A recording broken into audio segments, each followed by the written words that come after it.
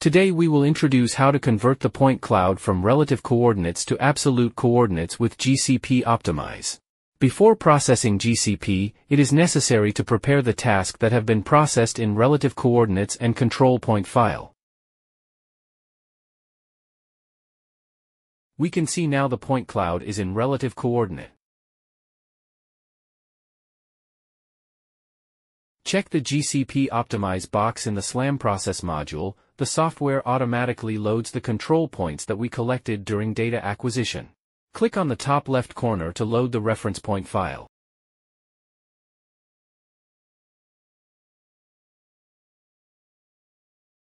Note that X is the east coordinate and Y is the north coordinate. Then click Apply. We can see the course alignment error between the reference point and the point to be aligned. This error is a computational error based on the rigid transformation and is for reference only. For control points that are far away, or whose accuracy is disputed, we can delete them with the Delete button. For example, the point P9, we assume it's not precise enough. Then select it and click the Delete button to remove it.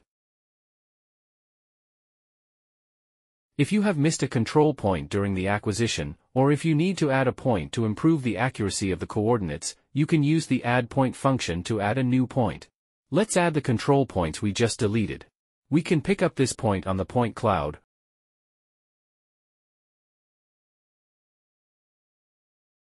rename it,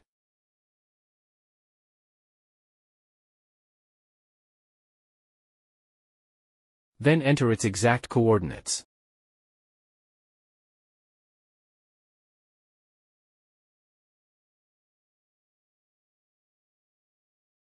Click on Accept GCP button, click OK.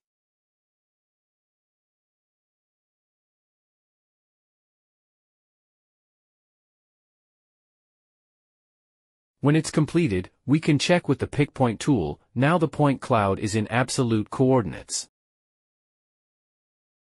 If we are not satisfied with the GCP results, for example, if the X and Y coordinates have been entered backwards, or if there is a problem with the coordinate values of the input points, we can use Reset Project function to restore the point cloud to what it was before doing the GCP. Now the point cloud is again reduced to the relative coordinate system.